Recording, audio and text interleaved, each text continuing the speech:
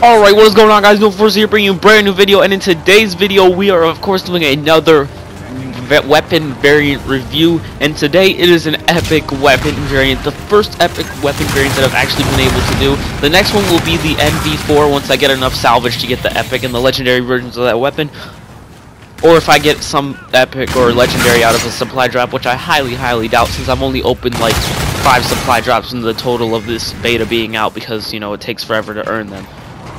Okay, so basically I'm going to be running through the weapon perks and telling you guys what they do, and also if I believe that this is the best gun in the best weapon variant that you can get for the gun.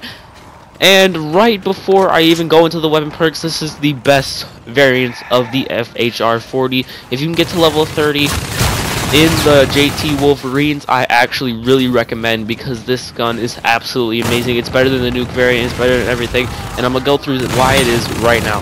So basically, the first weapon perk is Invigorate, which what it does is killing an enemy refills a portion of your health. So basically, every time you kill someone and they you get into a gunfight, you can get a little bit of your health back.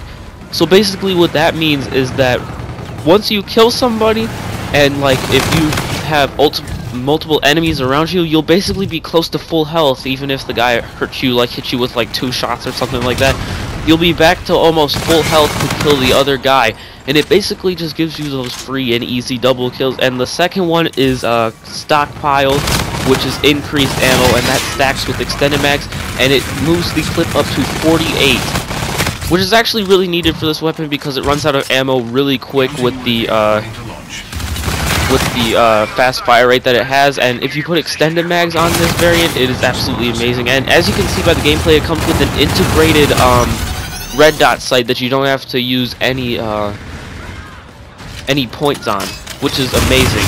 So basically, I'm gonna run through why this is the best variant of the gun. This is the best variant of the gun because all of the other variants do only small things to help you, but the Invigorate weapon perk is probably the absolute best weapon perk in the game.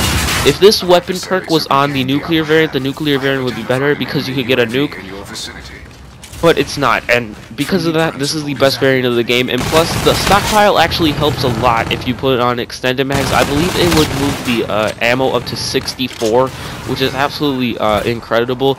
And if you have 64 bullets, who cares about your accuracy, because you can just spray and spray and spray, because you'll barely ever run out of ammo. It's like having an LMG with 100% movement speed. It's actually kind of insane with how good this thing works. I haven't unlocked extended mags for this weapon quite yet. I believe you unlock them at level 13. I'm level 12 with the gun, so yeah, that's kind of let down.